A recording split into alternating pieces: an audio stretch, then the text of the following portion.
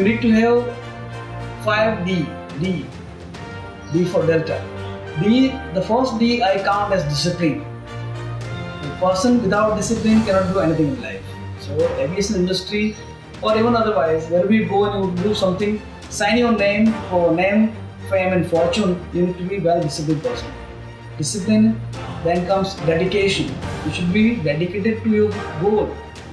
You should be fully devoted. The third, devotion. Discipline, dedication, devotion, and then you need to have a lot of daring, deep daring to achieve that, okay?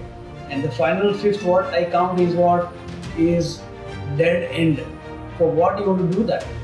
What is your goal actually? What you're looking for? If you're not clear of your dead end, your goal, all those discipline and dedication and devotion and daring is not going to help you out. So my advice at the end, take away words from me as a Captain Manek. My success story, my struggle, I can just share a few words.